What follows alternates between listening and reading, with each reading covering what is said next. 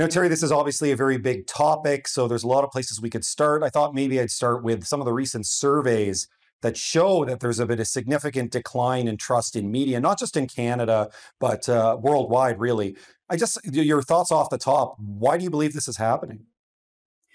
Well, I think there's a few reasons for it. First of all, people are starting to sense more and more that everything is starting to sound like an op-ed.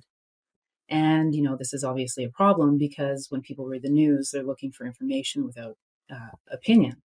So readers start to sense this bias and this opinion.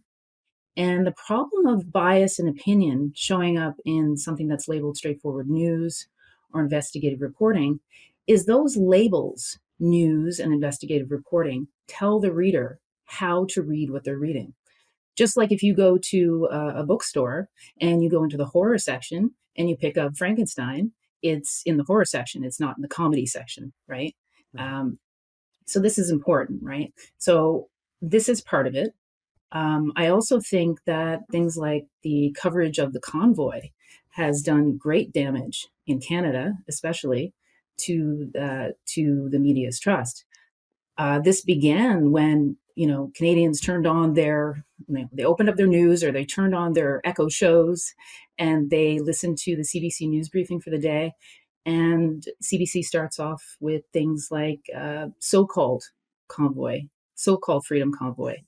And so by adding that term in front of things, and I just want to clarify, it wasn't just CBC, there was other news stations as well doing this.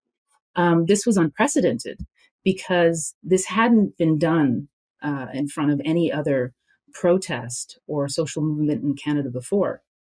And I'm actually working on a data-driven piece with another professor at Concordia, actually, to trace the use of so-called and show that this actually was unprecedented. So those are some of the reasons why it's happening, why trust is failing in journalism. Now, you're obviously talking about bias and objectivity. Some would argue that it's impossible to be truly objective. Do you think that something has changed dramatically in that respect in recent years? Well, I think that people fundamentally misunderstand what objectivity in journalism means.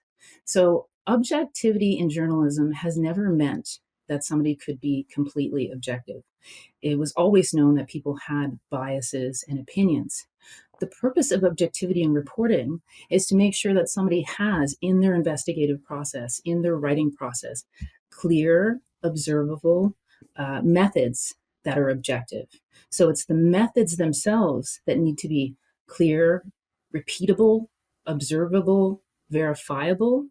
And this is important because you need to keep the same type of process when you cover each story. And this is meant to protect against bias, to guard against bias. It would be absolutely ridiculous to assume that anybody could be completely free of bias. So it's strange that this has kind of, this false idea of what objectivity means has kind of filtered into journalists today. So this should be well known. Interesting. So what else has changed in the industry that is sort of leading to this blurring of opinion and news? Are there sort of structural changes in the industry in your view? What has led to this increasing change? Well, yeah, I think there's been a loss of what I like to call gentlemanly reporting or gentlewomanly reporting. When we think of reporting that we've thought of as professional and objective, you can think of people like Peter Mansbridge. We never knew what Peter Mansbridge's opinions were. We never knew what his biases were. He was always professional. He didn't talk badly about his subjects, his interview subjects. And, we've lost that. So I think this has come from a turn where Mansbridge himself did not have journalistic training. So now all journalists are going to J schools, and J schools are actually attached to universities. And universities themselves have their own goals, political goals, PR goals, habitus, norms, and beliefs. And these are infused into journalists now. And so now we see them showing up in news reporting. So I think that's where this is coming from. Interesting. So a change in the almost professionalization of the industry.